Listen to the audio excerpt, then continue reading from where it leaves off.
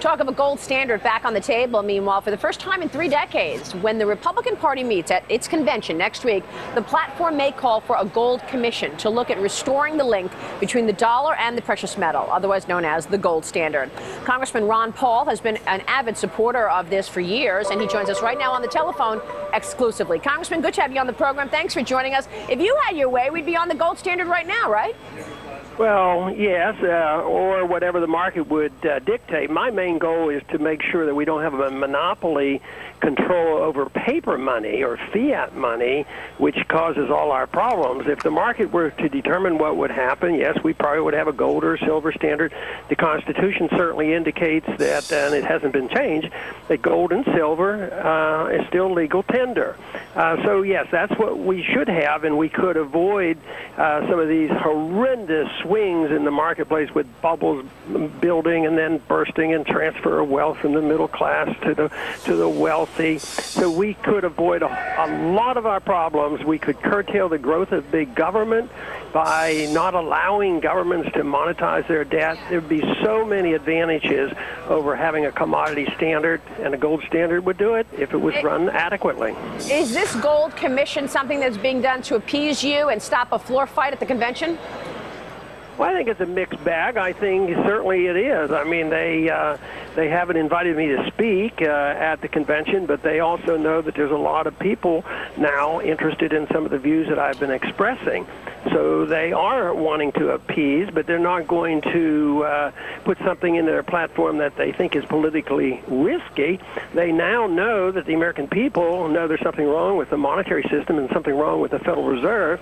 So it's a politically popular thing to be involved in, and to call for an audit of the Fed, which they do, and also to talk about a gold commission and why gold is important.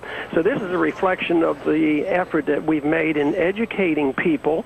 And there was a poll today on TV that showed that a large majority of the American people favor going on a gold standard.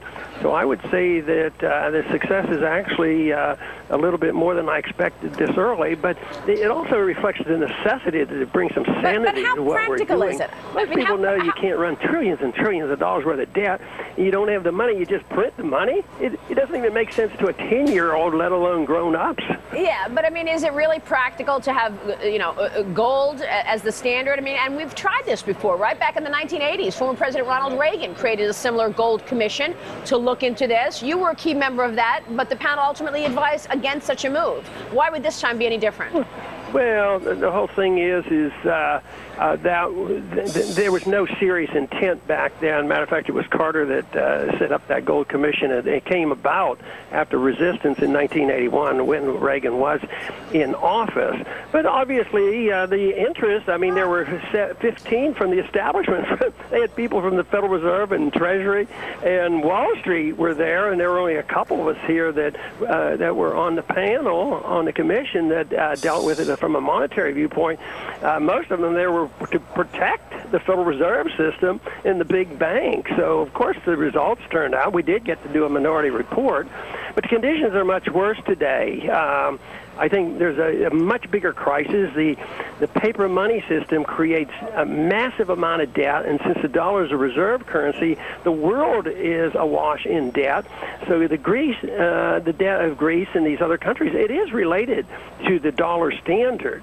So therefore, the conditions are so much worse, and we're deeply in debt, and all that is being offered out of Washington is spend more money, borrow more money, print more money, and the American people and the people of the world, matter of fact, are waking up. This is crazy. It doesn't work. You can't get rid of a debt problem by creating more debt and printing the money. So I think our day has come. I think they're going to be paying a lot more attention to sound money. How do you respond to critics who say, including Federal Reserve Chairman Ben Bernanke, who say that the gold standard leaves no discretion in the banking system over interest rates or the money supply? I'd be grateful. I mean, that's what you want. Why should they have the discretion? You're touching on the very point of the evil of the system we have. What in the world makes us think that somebody like Bernanke or a small group of people would have any idea what interest rates used to be or what the money supply should be. That's where the problem is. What they do is they help the banks. They give them money for free. They buy government debt. They get out of trouble and make billions of dollars. People who save and try to take care of themselves, they put money in the bank and they get 1% or less on their savings. That's called malinvestment. So even though price is going up is a serious consequence of monetary inflation, malinvestment is the big problem. That's what's happened today. All this money, and that's why we don't have a recovery. They create all this money, but it's going to the wrong places. But from a practical standpoint, how does this work? The economy, maybe it's going where they want it to go, to bail out the big guys and bail out Wall Street and bail out the banks. Where is this gold going to be held? I mean, from a practical standpoint, how would this work? Well, it's been around for a long time. It's been around for 6,000 years. It's the natural money that has been picked, and people just use it. It isn't managed. You don't. This is a fallacy to think you have to have a management of money. People have to obey the law. You can't be fraudulent. You can't counterfeit the money, and yet this is what the Fed does. They counterfeit money.